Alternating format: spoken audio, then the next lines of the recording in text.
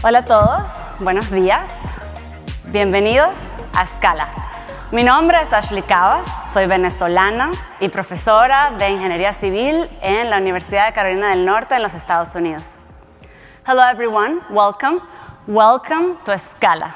My name is Ashley Cabas and I'm a professor in the Department of Civil, Construction and Environmental Engineering at North Carolina State University in the US. I'm the founder of the first Earthquake Engineering and Seismology Community Alliance in Latin America. And today, I will share with you how our community is building this transnational alliance to help reduce seismic risk in the region. But first, let me introduce you to some of these amazing people making this possible. Hi, hola. Hello. Hola. Hola. Hola. Hola. Hola. Hi. Hola. Hola. Hello. Hello everyone. Hola, mi nombre es Ariadne Palma, soy de Barranquilla, Colombia. I'm Adrián Rodríguez Marek. I'm a faculty at Virginia Tech. I'm originally from Bolivia. Soy Cristina Lorenzo Velázquez, soy de Puerto Rico. I'm Jenny Ramirez. I'm originally from Ecuador. Mi nombre es Fabiola Claure, soy de Bolivia. Me llamo Verónica Cerillos, soy mexicana-americana, vivo en California. Meu nome é Ana Paula Bona e eu sou do Brasil. Soy Ashley Morales Cartagena, de Santo Domingo, República Dominicana. My name is Norman Kowalski. I'm a professor of structural engineering at NC State in Raleigh, North Carolina, United States. Mi nombre es Paul Acuña, soy de Quito, Ecuador. Me llamo Kelly, soy haitiano. Yo trabajo como investigador en geociencias en la Universidad Estatal de Haití. My name is Cassie Gann. I am from North Carolina. My name is Freddy Portel Ducran. I am Peruvian, currently living in the US. I am a member of the Scala community. I'm a member of the Scala community. I'm a member of the Scala community. I'm a member of the Scala community. I'm a member of the Scala community. Y yo soy parte de la comunidad de Scala. I am honored to be part of the Scala community. Soy miembro de la comunidad Scala. I'm a member of the Scala community. I am very excited to be a member of the Scala community. I've seen this video so many times and I still get so excited. But before I tell you more about the vision, the mission, and the activities that we are leading within our community, I want to take a step back and give you a little bit more background. Have you ever wondered about what your contributions to the world will be? What you're leaving behind? Have you ever asked yourselves, what's going to be my legacy? Thank you. I think that's a very powerful question. And since we are in LA, I thought that the cinematographic industry could give us a few good examples of how this very question, what's going to be my legacy, has helped the main characters of our favorite movies. And I'm serious, our most favorite movies. Take Moana, for example. She wanted to save her village from natural hazards, so she followed her passion for being in the water until she figured out how far she could go. I'm sensing Moana is not everyone's favorite movie. It's okay. I guess I can skip the few other Disney references I brought. This is a good one. What about these people? The point here is that they all had very strong origin stories. They persevere. They power through adversity to make this a better world. But they didn't do it alone. They found community. Someone believed in them. Someone supported them. And that's a very powerful notion. We don't have to do this alone. Our mark in the world, our legacy, ultimately needs community. And the ASCE Geo-Institute, our geo profession, is a perfect example of that. I had some time to reflect on this question and think about what my contributions to the world will be in 2021 as part of the STEER program at North Carolina State University. STEER means strengthening the impact of research. Within the program, they challenged us to define our broader impact identity. And we academics, we spend a lot of time and efforts in defining our research identity, who we are as scholars, what are our scientific contributions to our field and our profession. So one thing I learned from this program, in the words of Professor Salgado's speech, the rigor and the novelty that we bring to research are also great assets in defining our broader impacts identity. So I had a very clear idea of what my research identity was. One of my long-term career goals I have is to engineer resilient civil infrastructure systems to seismic hazards. And I do that by advancing fundamental knowledge on seismic wave propagation, ground deformation, from the micro scale to the macro scale. Good. I'm also very interested in inclusion, diversity, belonging, equity, STEM education, K-12 outreach, broadening participation of minoritized students.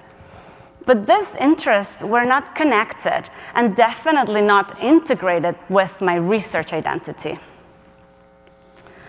So once I put my full, authentic self to the equation, just like Professor Ellen Rushdie asked all of us to do during her Ralph Peck lecture last year, things were clearer. I'm Venezuelan. As a Latin female faculty member, I'm personally strongly invested in broadening participation of Latin American students and women in STEM education and the STEM workforce. As an earthquake engineer, I'm concerned about the high seismic risk in many large Latin American cities and also cities in the Caribbean, like my home city, Caracas. GEAR has also shown us in very well-documented case studies the devastation that we see in recent earthquakes happening in the region. And here I'm just posting a few pictures for you to see from the Ecuador earthquake in 2016, Mexico in 2017, Puerto Rico 2020, and more recently the Haiti earthquake in 2021. So it became clear to me, and my passion project was born, Scala, where I will engineer resilient infrastructure systems to seismic hazards, but I will also connect it to my passion to contribute to the reduction of disproportionate effects of earthquakes on vulnerable communities. Scala means to climb, but also to scale in Spanish. And those are the key drivers of this initiative, to help Latin American students, early career professionals, and professionals in general to reach their highest potential while building a network that grows with our community's goals. It is our mission to build a virtual learning and collaboration environment with these four main components: community building, community engagement, educational resources, global, open access educational resources, and mentorship. This hasn't been an easy or linear road. Actually, Scala had community even before it was born. And I'm talking about the one-year partnership with the NC State Computer Science Senior Design Team's collaboration. Without them, the Scala wouldn't be alive today. In fact, through phase 1 and phase 2 last year, we were able to build the basic architecture that you're going to see, and then also improve multilingual support, which was very important for us to increase accessibility to the content. And these are just pictures of the design teams that help us through that process. And I want to personally acknowledge Ignacio Dominguez and Margaret Hale, but without them, I couldn't be here presenting today what I'm about to present. This is super special to me. You are the first ones to see the Scala community alive. Ta-da! So it's functioning, it's alive. We're still working on developing content. It's part of our aim for the second year.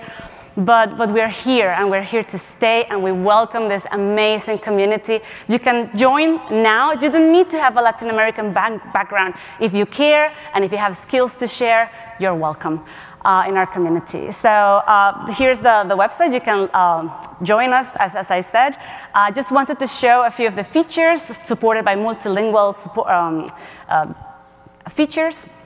So in this case, we are already on Spanish, English, and Portuguese. You can access this different features or content in the website in these 3 languages, and we're working to add Haiti and Creole.